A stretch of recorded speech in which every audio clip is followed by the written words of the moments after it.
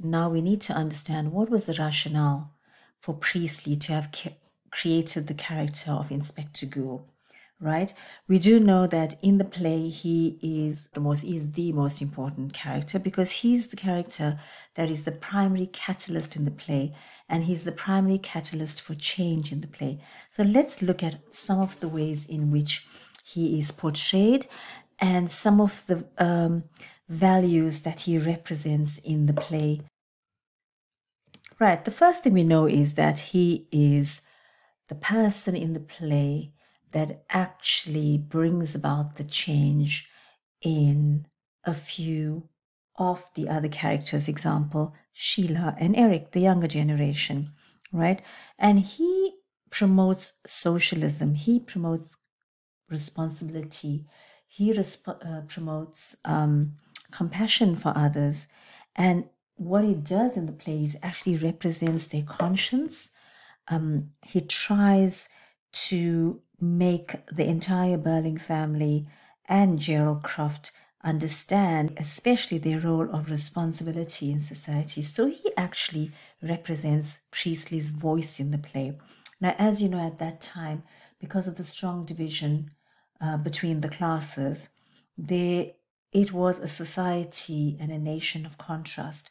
That means that there was too much of a great divide between the rich upper classes and middle classes in comparison to the poorer working classes who barely made ends meet.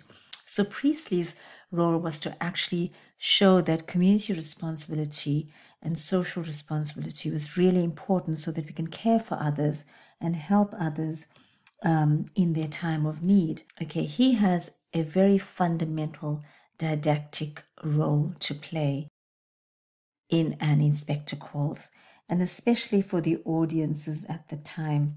He wanted to point out the ridiculousness of the viewpoints and the thinking of people at that time. The inspector actually promotes collective responsibility as well. And because he represents Priestley's voice in the play, he also represents the working classes in the play. Remember, the working classes had no voice. They were the faceless, voiceless majority of people that were subjected to massive exploitation and inequality at that time. He wanted to use his authority and the control that he had in the play as a character to lead the other characters, like the Burlings, to some sort of understanding of their role in Eva's death. Right. And as a result of his role, he also creates tension and a lot of intrigue in the play, because remember, he keeps the audiences at the edge of their seats, because he has a line of questioning that interrogates each member of the Burling family and Gerald Croft, right? And he doesn't really care about how much of wealth the Burlings have. He's not bothered about their display of their power and their self-importance in society. He gets down questioning them in a very intimidating way, which actually exposes their culpability at the end. He's quite an omniscient character. In other words, he seems to know everything that has happened. And the diary in the play, dramatic device that plays an important role in giving him the authority that he has and the control that he has. Priestley presents the inspector as knowing far more than what the other characters think he knows, and therefore they are actually quite intimidated anyway. Right? And through his line of questioning, he actually controls the action on the stage, he controls the speech on the stage, he controls the movement on the stage. And what happens is we see that he actually challenges values of individuality, because remember, he promotes collective responsibility. So he really, really challenges their sense of self-importance. He is portrayed and depicted as someone who actually challenges the values of wealthy people. He challenges their hypocrisy. For example, we see hypocrisy when Sybil Burling, who runs the charity, the women's charity, actually refuses to give Eva Smith any help, any financial help in her time of dire need.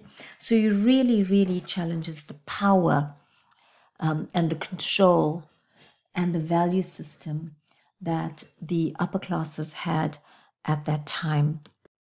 Right? And in his line of questioning, he really, really has an unshakable attitude and approach in his pursuit of the truth, because he wants to show the Burlings that their power and their self-importance is of no consequence to him of Eva Smith. So throughout the play, and as the play progresses, Priestley depicts the inspector as somebody who actually grows in stature, he grows in authority, and by the end of it all, we see that they're actually quite threatened by his presence on stage. He's quite insightful, he's quite knowledgeable, he's direct, he's unemotional, and he really interrogates and intimidates them. And by doing this, he manages to actually get confessions from the other characters in the play, right? And he makes it very, very clear to all of them that, quote, a chain of events, unquote, may have driven Eva to her death. And so the Burlings are able to see what their role was in leading to the death of Eva Smith eventually, right? And he's described by Priestley as being, having an impression of solidity and purposefulness. And that is really, really important, because it actually sets the tone for the authority and control. Inspector Goole actually creates really critical moments of tension. At the same time, they're quite intriguing, and it keeps the audience engaged, because he is basically the tool, he's the vehicle for Priestley's message, the moral message. He does not allow Mr. Burling to manipulate him with his, display of ostentatious show of wealth and his name dropping in the play.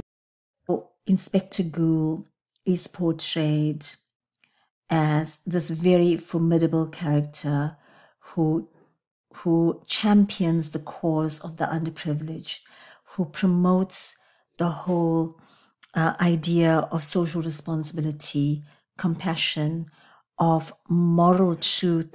And he promotes also the idea that corruption and selfish attitudes are not the way forward.